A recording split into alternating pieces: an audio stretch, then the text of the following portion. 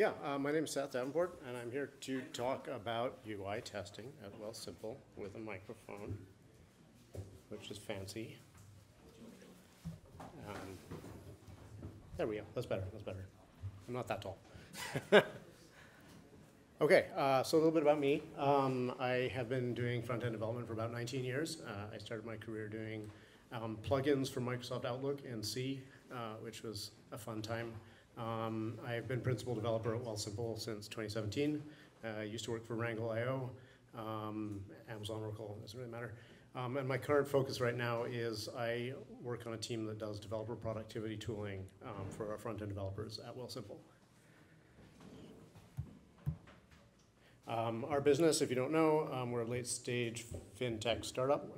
We bring better financial services to Canadians. You can check out our website if you want to find out more.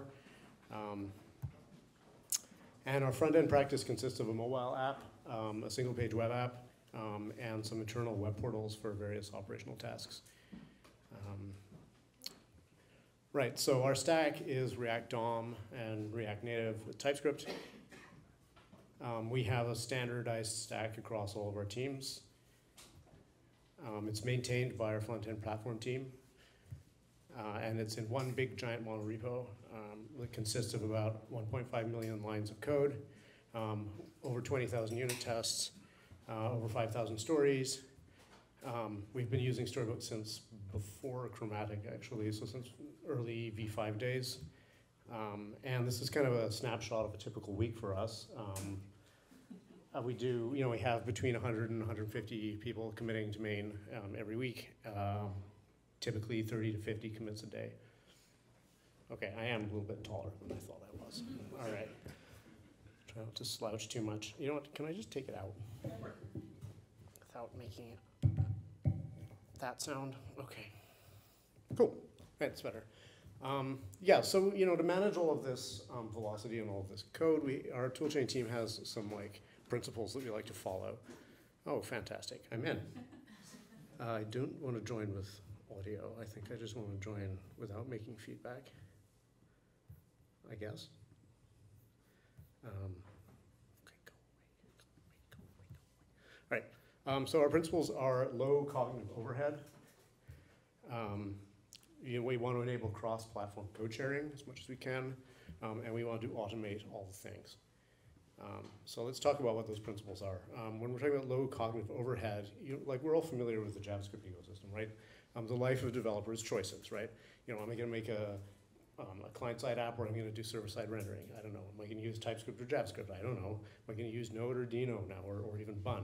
Am I going to use Angular, React, Svelte, whatever the cool kids are doing nowadays? I'm not cool anymore. How are we going to do data fetch? Okay, even if we decide to use GraphQL, how are we going to stick that to our components? We have choices there, right?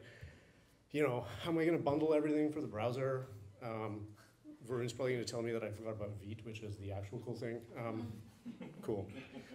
Even running tests, there's a bunch of different runners, and Storybook now is a full-fledged test runner as well. This is me, every day, right? And pretty soon for our developers, it's doing even a trivial feature is hard math, right? And the math isn't even about the feature, right? It's about the 14,000 different ways to do it, right? This is silly. Our team on the front-end platform team is to lower this cognitive overhead. And we do that actually by saying no a lot to new technologies. But our offer to our developers is that if you use our stack, we are going to sand it all nice and smooth, and when you have a problem with it, we're going to support you within 20 minutes, and we're going to make it easy for you. And we want to make sure that really at our company there's really only one way to do a given task. That's really our goal. We don't want people to have to think about which test runner to use. For example, but this does mean that we have to adopt new tools judiciously. This is another pictorial representation of my life, right? I have this nice stable stack, and I'm doing features, and then somebody reads Tech Radar, and they're like, "Have you heard about Foo.js?" And I'm like, "What?" Well, we're not doing that right now. We'll think about it. But yeah, innovation in our toolchain matters less to us than innovation in our product. And this is kind of the whole thing. We want people to focus on the features, on the product. We don't want them to worry about too much about the toolchain. So that brings me to our second principle, which is cross-platform code sharing. We are producing UIs that have to run on iOS, they have to run on Android, and we have a separate stack for web, but we want developing in all those stacks to feel the same, even if they're not exactly the same code. And so we carefully choose our tools that give a good level of coverage for all those platforms. And if a tool doesn't support all three platforms, we're probably not going to adopt it unless it does something like really super compelling. So that's why we settled on React DOM, React Native, and a bunch of shared TypeScript libraries. This is the sort of trifecta that gives us like a decent amount of platform coverage, but with escape hatches for when you need to do something special. React Native in particular is a little bit hard to manage from the toolchain front, but we have a team for that, and they do a great job. Yeah. And then, of course, our third principle is automate all the things. With the volume of code chains that's going into our pipeline, you can never entirely get away from manual testing, but you want to automate as much as you can. The more you automate, the more you free up people to focus on the really tricky flows, the really critical flows, the ones that make us money. So we have a pretty sophisticated pipeline. So when you open a PR, we run a bunch of checks. We do ESLint, we run TypeScript to check for type errors, we run a whole bunch of unit tests, we then run a whole bunch of snapshot tests, and this is basically what we use Storybook and Chromatic for the most. We do some fancy stuff to get combined coverage numbers out of those two things. We'll fail your PR if you don't have enough coverage. We do a round of ally checks on accessibility, so making sure that you're using DOM elements correctly, making sure that you're following React Native guidelines around accessibility. Then we build the app to make sure you didn't break the build. And then we will fire up the app and put it behind a little web server and try and hit it from curl to make sure that it actually runs. And then finally, we'll let you merge. And the reason we do all these checks is that after you merge, we go straight to prod. We deploy. We deploy our internal documentation based on your changes, and we deploy our website. We're still working on automating mobile deploys, but that's a different story. App stores make that a little tricky. So where does Storybook fit? Well, Storybook is basically the thing that drives these four green boxes. We use Storybook and Chromatic as a better form of snapshot testing. Back in the day, people were doing these snapshot tests where it would like dump a bunch of JSON and a DOM to a text file, and you'd go in your PR and you'd have to look at it and decide if you wanted to accept those changes or not. Chromatic is 1,000 times better. It just gives you pictures, pixels, you eyeball it, yes, no, and that's how that works. We also drive accessibility testing using the Ally add-on and some extra glue that I wrote. And finally, our internal UI toolkit, their doc site is driven using add-on docs. So that's the high level, and it works pretty well. We're constantly refining it over time, but I would say that Chromatic is like a huge piece of our front-end testing practice, and we're very happy with it.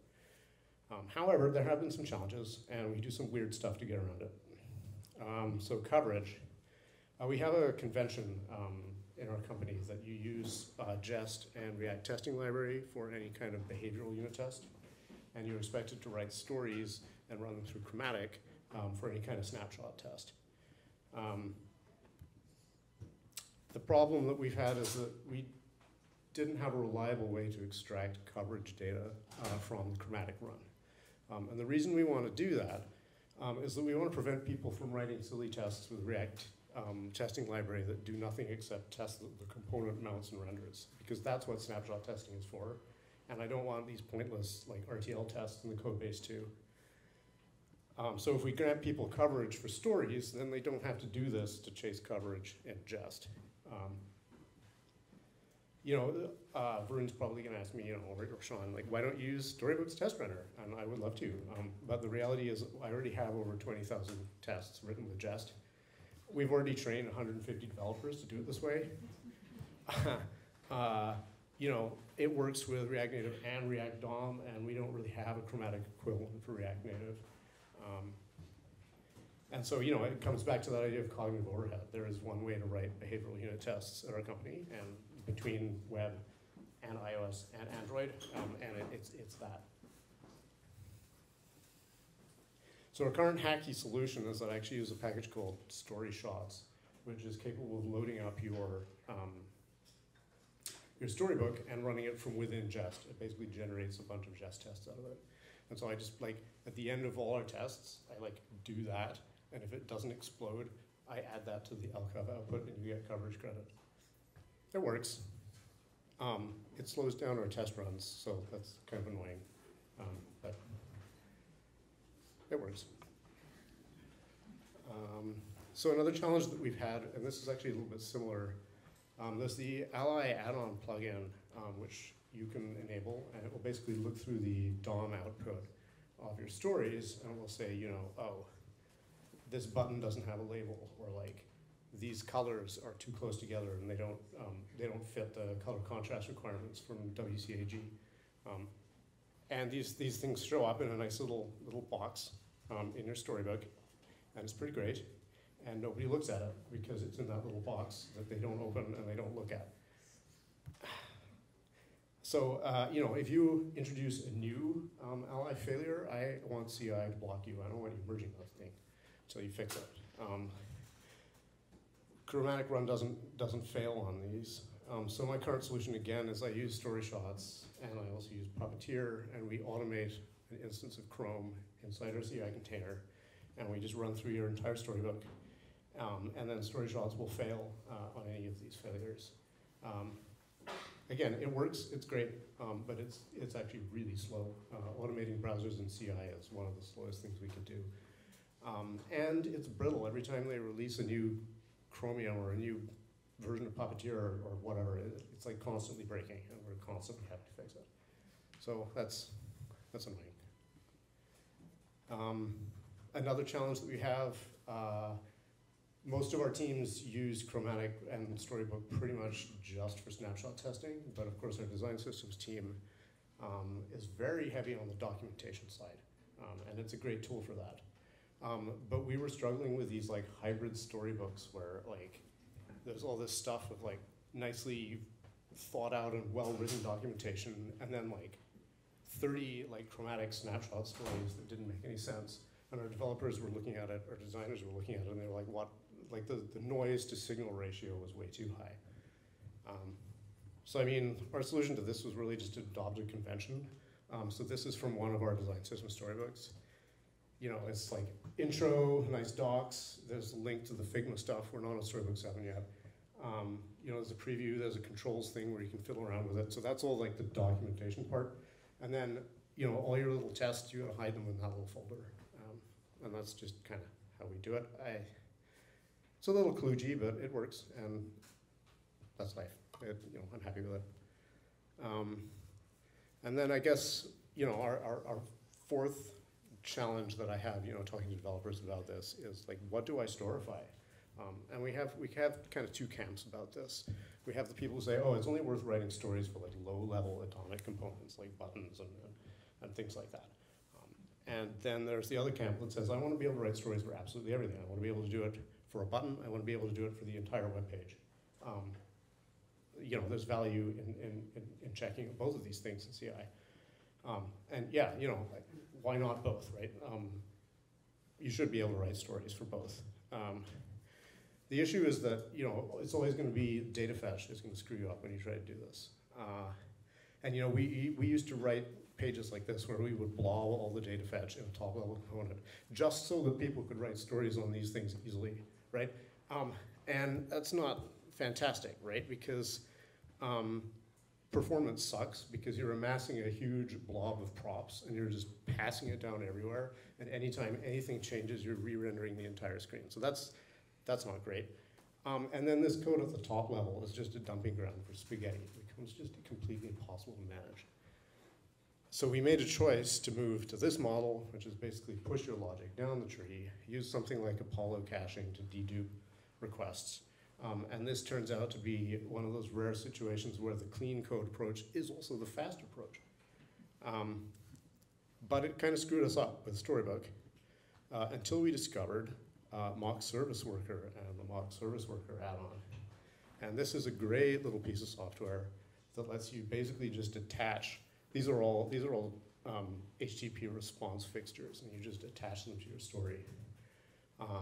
And the browser, mock service worker basically intercepts all the network activity and swaps your fixtures in. That's kind of the short version of it. And so now we write stories for anything we want. We do it for the littlest button. We do it for the massivest screen. And it's really nice. There's one downside. I had to patch the add-on to make it work with React Native. So if anybody here can get my PR reviewed, I'd appreciate it. And then, of course, our final challenge is React Native.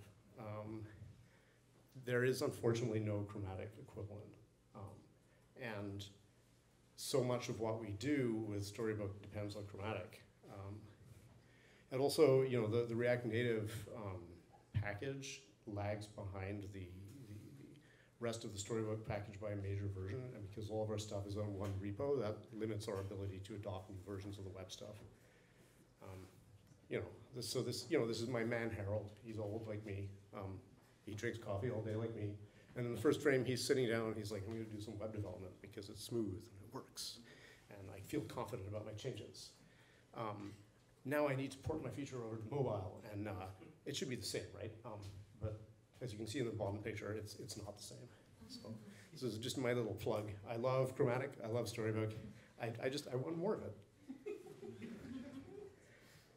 Yeah, so the conclusion. Central to our automated practice. We've worked around a couple of awkward things, but it's getting better every time.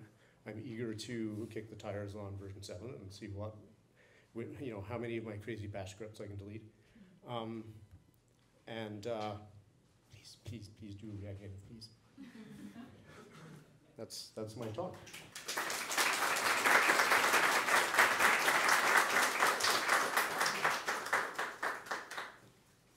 3 questions. Okie doke. All right. Go ahead. You mentioned like for the mobile development, things are pretty slow as compared to web. So do you use like native tools like screen readers for accessibility testing for like Android or Xcode, so that way you can assess based on like the labels are getting shouted out, or you getting understanding of the capacity of the particular model or something like that? Yeah, for sure. I mean, you can automate stuff for accessibility testing, but only up to a point, right? Yeah. The idea is the automations should be able to take care of the silly stuff to free up your time to actually go in there with VoiceOver on iOS, for example, and actually like listen with your ears and make sure that it makes sense. Yeah, there's no substitute for that. But if you're spending time, fiddling with the nesting of like components in the JSX, that's time that you're not spending actually using VoiceOver. So we try to automate the straightforward stuff, for sure. Yes, in the back, go ahead. Yeah, what are your thoughts on testing coverage?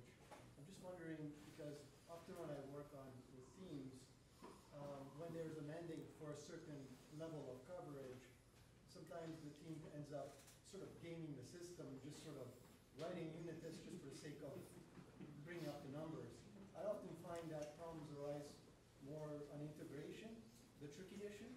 So I'm just wondering, what is your philosophy that you're on that? Yeah, I mean, that's a great point, right? Badly written unit tests are a millstone around everybody's neck, right? And I would rather have less coverage than badly written tests. And so we're not maximalist about coverage. We're not saying thou shalt achieve 100%.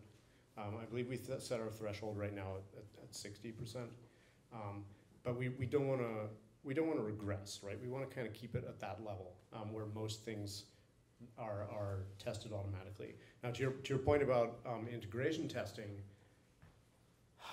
I have a long and stressful history with integration testing, like end-to-end testing, because it's an excellent idea, and it is necessary, and it's also really hard.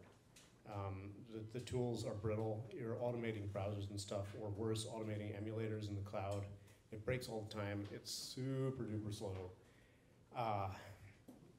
And just the data requirements, right? Like standing up a sane data environment, not polluting your prod environment with a bunch of test data. But then if you try to keep a staging environment, it's impossible to make it properly look like production. So our philosophy is test the things that are cheap, cheaply, and then for critical flows like, you know, onboarding or sign up or like moving money around. Yeah, we integration test those, definitely. But we don't want to have developers wait for 3 hours to integration test everything before they merge their PR. So it's kind of a bias towards cheap things, but when you have to do the expensive things, do them, if that makes sense. Yep, another question in the back. Yeah, I'm wondering how long your like CI times are, if you deal with any like queue issues or flaky tests, how you deal with that, and how long? Our CI times are relatively lengthy. So because we put everything in one monorepo, they're not the worst I've seen. If you have to run the entire 163 NX projects, which you almost never have to do, I think it takes about an hour. But our average times, I believe, are about 10 or 11 minutes, because NX is very good at figuring out what your change affects and then only running the checks on those things. It's a great tool, by the way. Plug it. Yeah, if you don't use it and you're dealing with large monorepos, it's worth a look. I feel like there's a second part to your question. How you deal with like flaky tests? Oh yeah, flaky tests. Spend your time. We use an integration with Datadog that actually monitors our test suites and alerts us when they're flaky. And then the platform team goes in and disables them and goes and finds the offending team and nags them until they fix it. That's our process. It's a bit manual, but yeah, when we first put the big monorepo together, we were having test flake every single day. Now it happens maybe once or twice a week. So it's really just about the monitoring and the diligence and the nagging, I think, is really just doing the work. But yeah. Okay, well, I guess that's my allotment of questions. So I will put the mic down and thank you for listening.